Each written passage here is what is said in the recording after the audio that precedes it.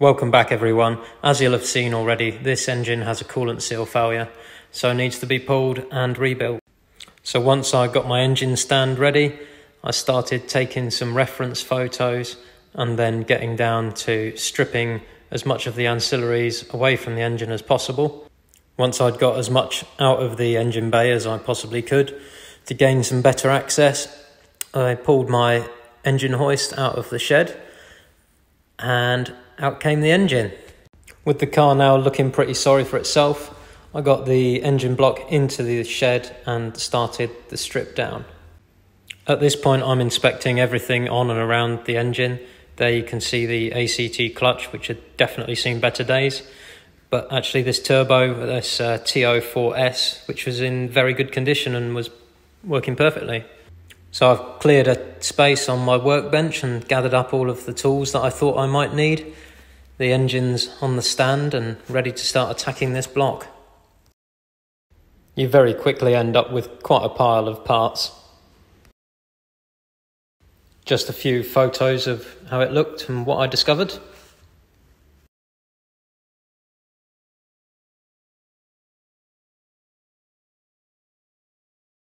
Now I'm afraid you'll have to deal with my voiceover because I had music playing in the background and YouTube doesn't like that kind of thing. So this is the rear iron and obviously that is not normal. Clearly there's a coolant seal issue there, and then you can see all of this moisture that was inside the engine. At this point I thought perhaps this was coolant, wasn't really sure.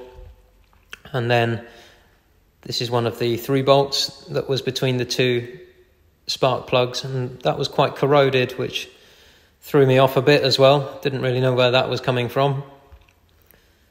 So made myself a coffee and had to think about things. There's my coffee.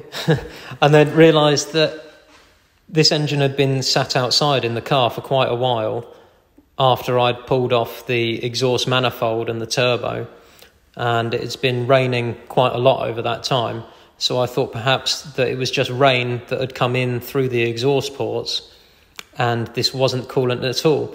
Now I'm not sure if it was a mixture of both or one or the other, but anyway, the engine's now apart and I can see that clearly there is a problem there. Now that we've got the engine apart, I thought we'd take a look at the porting. This is the secondary port on the rear iron.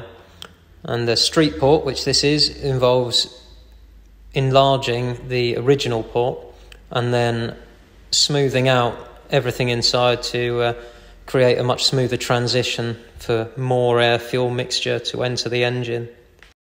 It seemed to me that the porting work done to this engine looked pretty good, and I'm just looking at the amount of wear on the face of the iron there.